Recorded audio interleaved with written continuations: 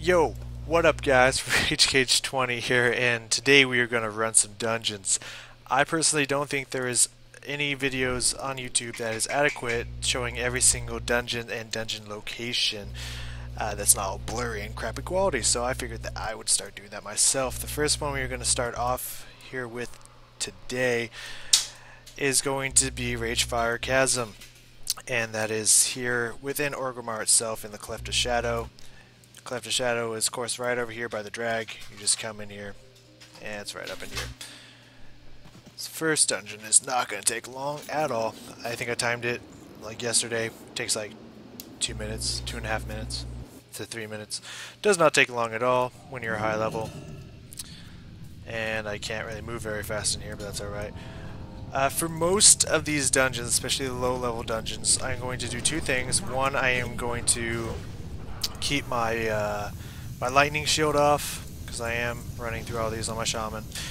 I'm going to keep my lightning shield off because if that procs on an enemy when they hit me before I hit them, it will kill them, and I won't get the credit for it, so I won't get the loot, and I want money. So that's one thing. The other thing with these dungeons, and hopefully you watch this one first because I am not going to say this again, I'll probably put it in the description, but that's about it. I'm probably going to use what is it? Chain lightning a lot, even though I am an enhancement shaman, not a elemental shaman.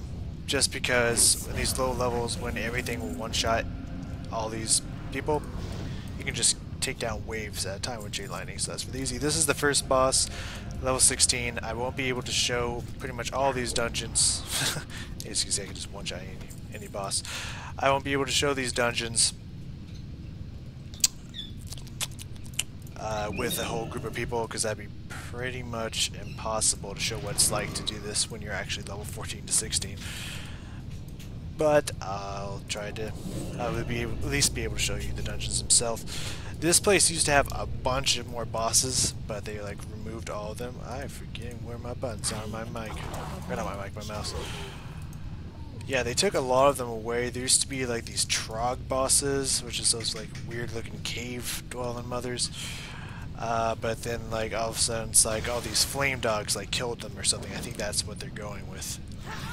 They used to be like back that direction, like up there. Yeah, like one of those guys. But they got rid of them and added like whole new bosses, which are cooler bosses. Don't get me wrong, they are pretty damn cool. But personally, I kind of like how it used to be. But that's just me. I'm not an elitist, but I'm close. So this is the second boss up in here, and again, with everything, we're going to kill him. Usually he would summon, I think he drops things from the skies or summon circles underneath you, so you just have to keep constantly moving. I think that's about all he does. I don't I don't really remember. I haven't soloed this place since I was like level 16, I think. I don't remember.